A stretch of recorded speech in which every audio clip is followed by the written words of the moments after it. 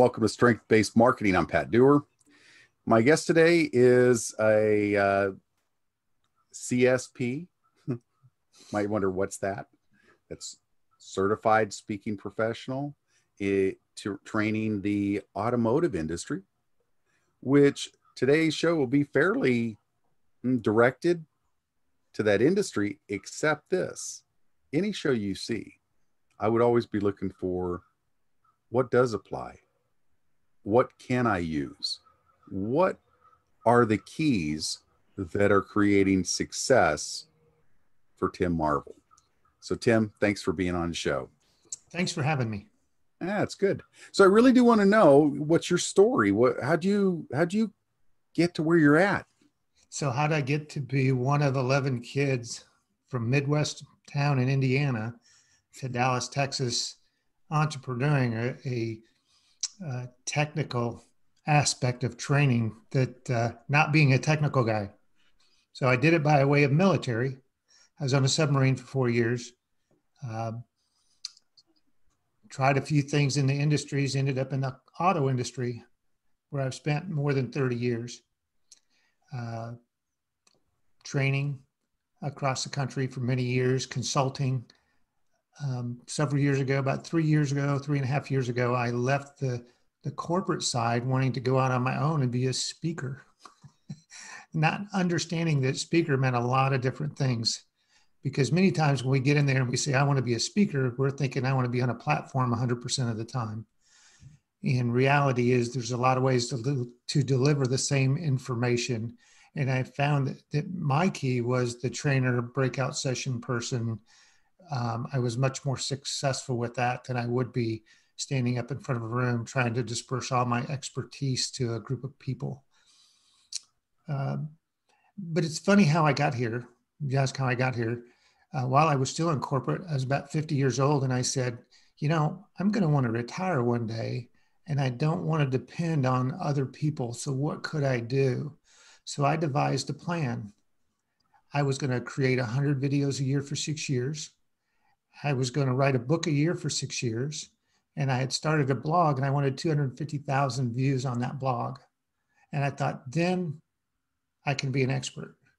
Because my short, brief story was I went from high school to military, so there was no college in there. And I had to educate myself. I estimate that I wrote over 400,000 words putting those items together, the books and the blogs and so on. And I actually have 7 books. And where we are today with the state of everything, video is becoming more and more important. So to be able to create 600 videos and post them on YouTube really gave me that education. If you do anything 600 times, you ought to be pretty good at it, right? You would think. Yeah. So about a year and a half ago, I started changing my thinking a little bit, still on the idea of video is so important, but I wanted to do something that was advanced because everybody was taking these courses, and then you do the multiple choice questions, and then you go, you're certified. Congratulations. And you go, what did I really learn?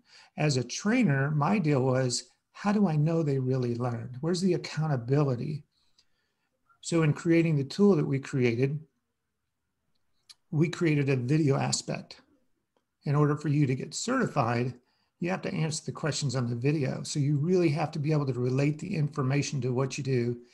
Plus, we get to see whether you're apathetic, empathetic, or sympathetic. We get to see if you can use the words, tone, and body language to really express whatever it is that we're trying to get across. And you mentioned the auto industry. What I find is this is going to cross barriers. RV industry is one. Hospitality, banking, anybody that has processes. So we're really excited about it's coming together really well. Matter of fact, the websites are done. The apps are done on both iOS and Android. And we're just at a point where we're getting ready to start pushing it out in the industry and try to get some beta stores and really get it going. So, but we're excited. It's exactly where we wanted to be. That's beautiful. I look at that and I think, I would tell people like you, I've been teaching around the country as much as 200 times a year, which it sounds like you were doing at least that or more. And I would always have to say, raise your hand if you think, let me ask it right. Let me raise your hand if you would agree with me that I can't change you in 6 hours. Oh, 100%. Let me raise both hands. You know what I'm saying? Is that absolutely. I would at first, and a lot of times I would start to say, how do I say this? If you would agree with me that I just want to look,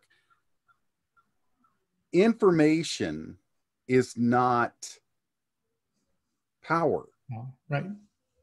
It's the application of the information that is powerful.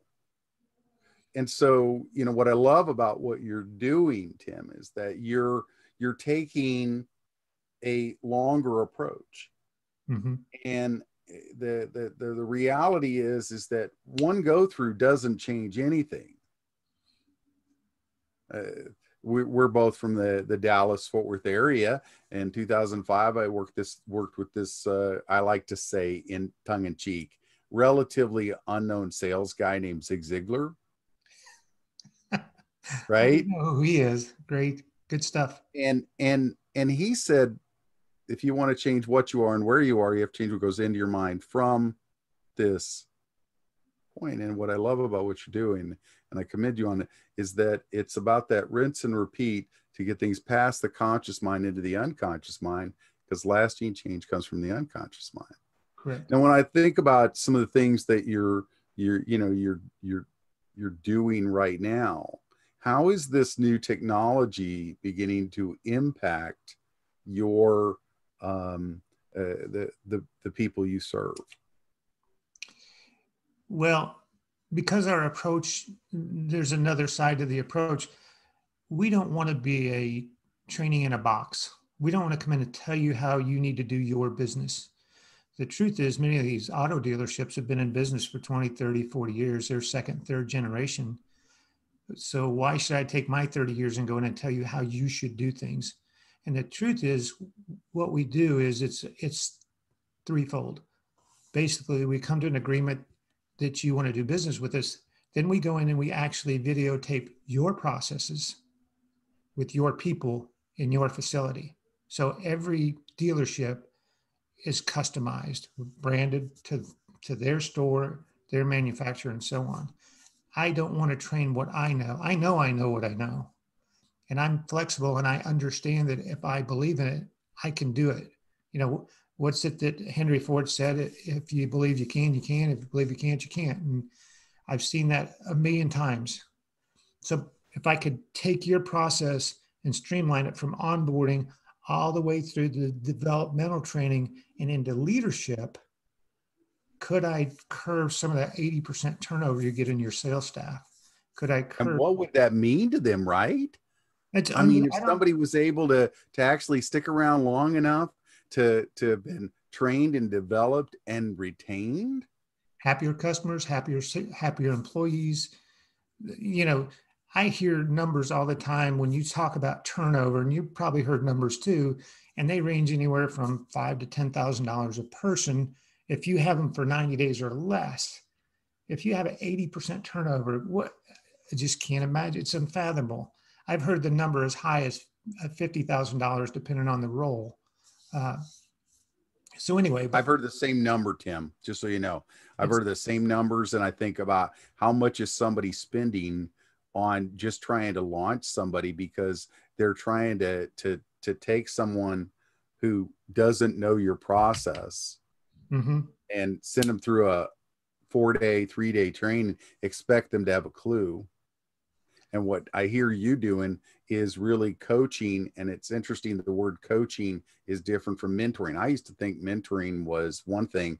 And somebody said, actually, coach comes from a term that's 200 or 300 years old, which was it had to do with the horse and buggy coach that took you where you wanted to go.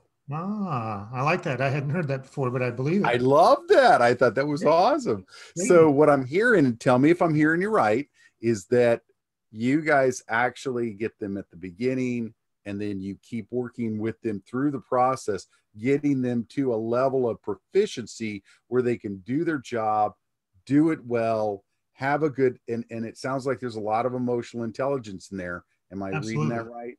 That's 100%. Think about how a mind works, though. If you're a manager, let's say you've worked yourself up and you're a general manager of a store, you've done that a lot on your very own instincts of going in, and you've learned a process the way that you did it. And your belief is so deep that you only believe the way you did it is the very best way because that's where you found success. And what happens a lot of times is dealers will go out and they'll hire a guy to come in and he'll train, and it's very generic training. They'll train 15 people and say, hey, you get the pick of the first 5. And they get to the store and they go, don't do it that way, do it the way we do it. So what did you really get out of that training at that point? And we want to eliminate that, because I think it really, especially, and I don't want to start talking about millennials compared to Gen X and all that. It doesn't matter. I want you to engage with me from day one. So what if I could set the expectations when you walked in and you knew what your first 30 days was going to look like, and you knew what was expected of you, and you could pull it up on your app and you could walk right through it. So, so we're real excited to be able to engage from day one. And I guess you can tell I get excited when we start talking about it. I'm really a laid back, kind of quiet guy, but I get really excited because nobody else is doing this. Well, and it's real life changing to the people that go through your program. But I'm curious, do you run into resistance from the management or the ownership of the dealership? Because change is hard for us, and they've been doing it their way, and they're like, what, just stick with it and do what they need to do. Well, the greatest part to this is we're gonna map out their processes. We're gonna ask them how you do business. How do you do business? What's your meet and greet? What's it sound like? Hey, hi, welcome to the dealership. My name's Tim, and yours? Have you been here before? You here to see anybody? These are all things that are ingrained in my brain because that was part of the process that I was brought up with. You ask 3 questions. There's only 3 things people want. Da, da, da. So, but if I take and think about this, think you own the dealership, and I walk in and I say, how do you want to do business? We're going to map that out and videotape it. That's going to be your process. You own it. And the great thing is, what if they get to the point and they go, hey, maybe my process isn't the best. Do you have any best practice ideas that you can share with me? And you open the book up and go, hey, we could do this a million ways. I've been in maybe 1,500 stores in the last 25 years. We only do 2 things. We sell cars and we fix them. The funny thing is, I couldn't go to any 2 stores that do business exactly the same way because it boils down to personality. So if I could map out your process, your personality, and your processes, and just deliver exactly what you do. See, I don't want to be, okay, I'm getting older. I don't want to keep getting on airplanes. I want to be able to deliver that. And I told you there were several steps to it. So we go in and map everything out. Then we videotape and take the still shots, put it all together. And then a couple of weeks later, we come back and we actually train the managers on delivering their process. We give them think about this. You become a manager and they go, hey, you know what? Today's your day, Patrick. Go in. I want you to go train the new guys. And you're going, well, we'll train them on what? Hey, just tell them what you did. Now, it's different than what I did, especially the way guys move around dealerships. So consistency, efficiency, there's so many things, effective training that's your training. Well, what I love about what you're doing too is this. I know that management breeds disciples after itself. Right. It replicates itself in its people. It's going to do that whether you want it or not. That's what's going to happen. Well, what you just did is you said, how about if we speed that process up and make it more consistent? Let's take all of the excuses out. There's no excuses. That's beautiful. So we've talked about dealerships and such, but really identify, put a square around who's your ideal client and that you would have the greatest impact in serving? I think any store, and we'll talk about car dealerships or any business that has processes and more than 25 to 30 employees. Anybody that experiences a lot of turnover and they're doing, if you'll think about it, we've talked to some packaging companies and some other people that's called and said, hey, what is that? And we've had some conversations, and it's like, if you have a group of people that do the same thing, the repetition over and over, and you really want to train them well, then we can help. We're actually moving forward and creating it where it's an LMS, where it actually stores, it's a repository of other data instead of just ours, and as another value benefit to the stores that we're dealing with. So we're really excited. So I would say 25 employees and up, if you're repeating what you're doing in any sales industry, how much of a need is there? And I'm going to ask you this, for EQ or for that emotional quotient, how much need is there? What's amazing is that like you've been teaching this a long time, and I over and over again, it's like people need to understand some basics around other people. I always like to start my workshops off with, raise your hand if you'd agree with me that under pressure, adults act like kids in big clothing. And then I love to ask the managers, raise your hands. No, just kidding. If you're a manager and from time to time you feel like you run an adult daycare center where you pay people to attend. Very common. Right. And so, yeah, it's like, look, if you want to shift a group, what I really like about what you're doing, and I encourage managers that have a system that you want to replicate in your people to really pay attention to this and engage with Tim in this, because the beauty of it is that it's not a one-time, one fix, because they don't work. Right. People change. Two things. People change when they want to, and people change when there's enough repetition to where it gets it past the conscious mind into the unconscious mind, so that they create lasting change in their life. And what your process I'm seeing is that it's long enough that it can literally shift. And I've seen the impact, and I'm sure you have, Tim, when you give a little bit longer duration of training, not just once, but drip it in. Right. That I'm sure, do you have any case studies where you've seen where people have gone from one level of performance and productivity to another level over a time period? Yeah, that's really that's really at the core of everything we do as trainers. I mean, we always go in and go, what's the win for you? What can I measure consistently that's going to show you growth and so on?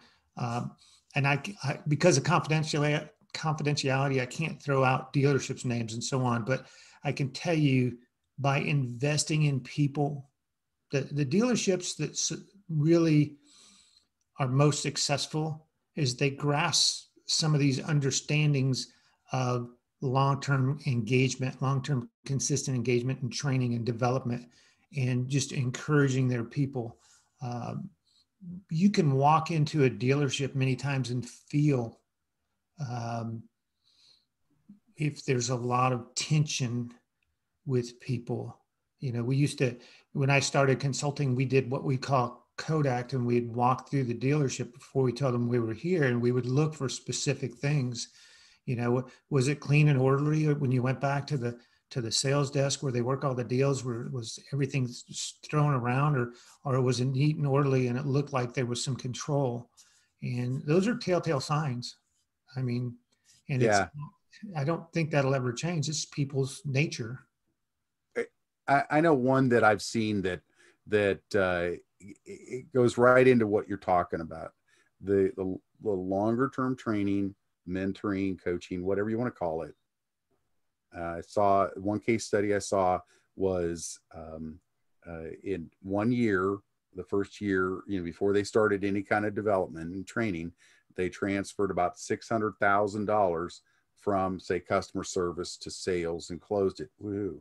And 6 years later, in a year, they transferred $6 billion from Nice. customer service to sales and closed it. And you go, what changed? And it was that they employed a training and development process where it was longer term. They worked with the people. They had higher retention. They had better pay. They had better results. They had all of these things shifted.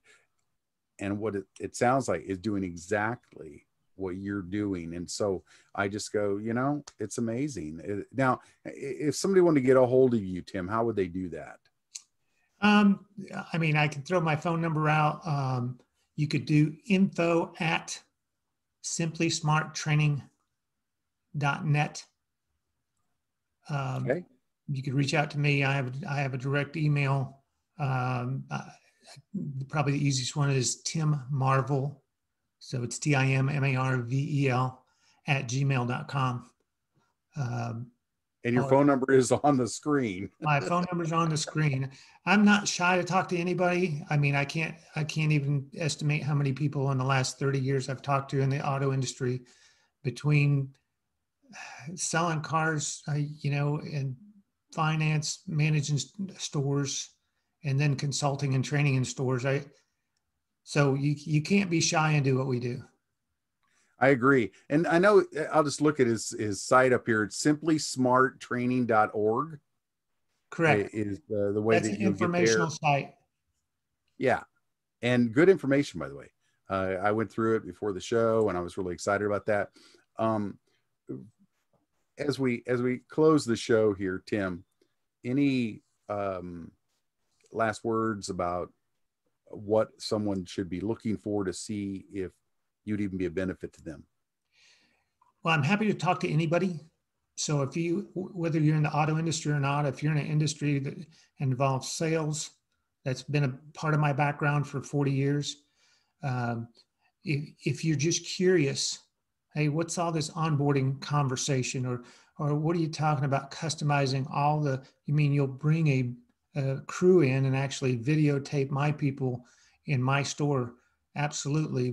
We can have that conversation and clear out. And like I said, I am not worried to step outside of the auto industry, because as you know, the biggest difference going from one industry to another, a lot of times, is terminology. The brain doesn't change when you go. It's still about words, tone, and body language. It's still about if you're apathetic or empathetic. I mean, those are people traits. So just reach out to me. Happy to share. I have a co-founder. I can't help. I got to throw his name out there, Mark Harold, because he's really the technical side that helped me put this all together, because it wouldn't be here if we didn't work together. Excellent. Thank you so much, Tim. Thanks for doing the show. And folks, if you're in that industry of selling, of serving, of growing either people or your company, and you want to learn more, then reach out to Tim. I'm Pat Dewar. This is the Strength Based Marketing Podcast. Thanks for being here. And folks, we'll see you next time. Thanks, Patrick. You bet.